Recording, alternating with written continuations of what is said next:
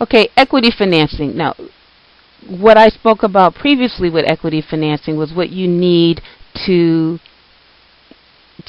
interest equity investors in investing in your business, what you need to present to them, the format that you need to present it in. So now what I'm going to speak about, or what we're discussing here, is what you need to finalize the equity investment. You need a business plan.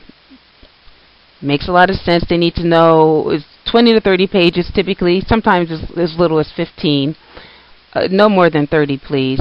They need to know exactly what it is you intend to do and how you intend to do it.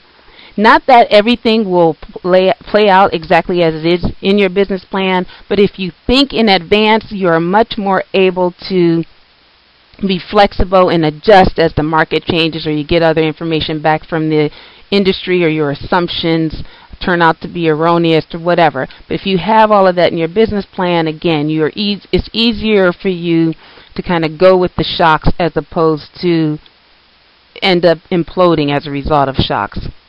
So they'll need 5 years of projections, because remember, they're talking about 3 to 7 years holding period, and the average is around 5 years. So they want 5 years of projections. And again, equity investors are investing at what you are today, but they're really focused on appreciation. Whereas banks, they just want to get this flat interest rate. But equity investors are trying to get a 40% return. And so a lot of it has to do with how you intend to run the business, or what the business will do over the next 5 years. Then they need historical financial statements for the past 3 years. And they want audited and reviewed. If you are seeking private equity or mezzanine financing, then you need reviewed financials, preferably audited, but definitely reviewed. If you're seeking angel or venture capital, lots of times it's okay to not have that because you're an earlier stage company. It's okay to have compiled and tax returns. They'll need contracts, agreements, and other due diligence requested items. And again, they'll need an explanation of any negative business or personal items. So if you had a business before and it failed and you had to declare personal or business bankruptcy, that's okay, because you learn from your experiences, but you have to put that in there and talk about what it is you learned. Just briefly, just a little paragraph. It doesn't have to be a whole write-up. You don't want to sound like you're defensive. You just want to say what happened, put it out there, and talk about how you're better for it, or how the company is better for it. So an abbreviated business plan contains a number of components, and people have their different monikers or titles or section heads that they like to use. These are mine, but essentially you can go online and find business plan templates. You can use business plan software. That's why I wanted to take you from a top-down view, because I've had people tell me that they can find these business plans and write to them, but they have difficulty actually completing it because they don't understand their audience. They don't really understand what needs to go in there. They're so busy working in their business, they don't really understand their business from a 100-foot strategic view like they need to. So again, hence the overview. Okay. You need to provide an overview, a company overview and business description, and that's the type of company, your location, the industry you're in, and your overall sales. You need a description of your product and services. That's what does your company provide. And then you need a market overview and opportunity. The industry and the market background. What's going on in your industry and market that makes your business interesting? Is there consolidation and you're trying to raise money to buy other firms? Is this a newer technology and it's ready to, the industry is poised to grow from 2 billion to 20 billion in the next 5 or 10 years, and you're going to play a part in that? Just make sure that whatever the opportunity is, you convey it here. What are the competitive advantages? What makes you stand out from your competitors?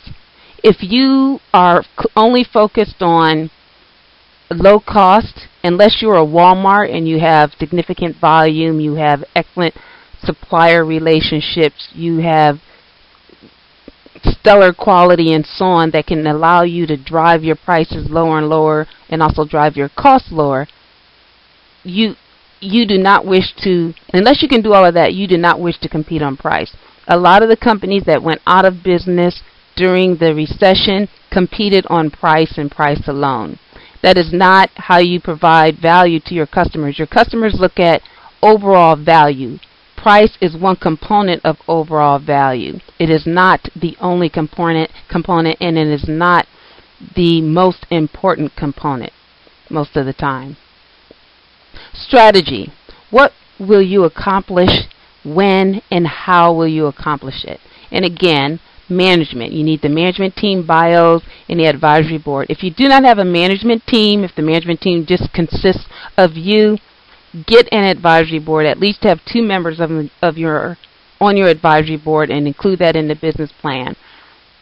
Also say that you intend to hire for, let's say, the position of COO or the position of CTO if you're an IT company or something. But just make sure that you let them know that you are aware that your management team is short and what steps you are taking. Communicate the steps that you are taking to shore up that management team.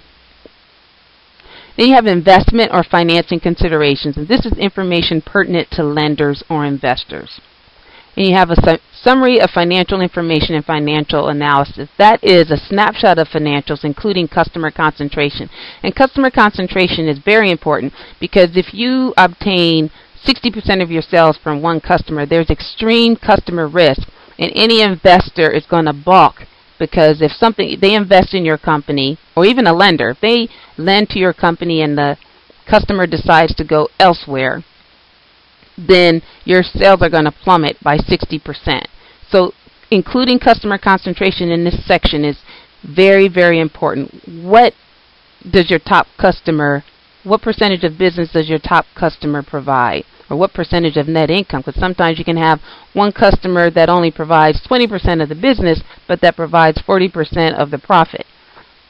And so what's the top 1, what's the top 3, what's the top 5, and what's their impact on your overall revenues and profits? And then your sources and uses of funds, if you're seeking bank financing, or the type of proposed financing if you're seeking equity investment. You may say you intend to get say you're doing an acquisition, you may intend to use mezzanine financing, private equity financing, and a bank loan for a line of credit. You would include all of that in your proposed financing and say approximately which amounts are which. For additional information, check out my book, Solving the Capital Equation, Financing Solutions for Small Businesses, available on Amazon. Or you can get the e-book, which includes email consulting and a number of other bonuses, at www.cashforimpact.com. The e-book is Help! I Need Money for My Business Now. And I'm Tiffany C. Wright. Thank you very much. You can follow my blog at blog.smallbusinessgrowthcapital.com. It's the Small Business Finance Forum. I look forward to hearing from you. Thank you.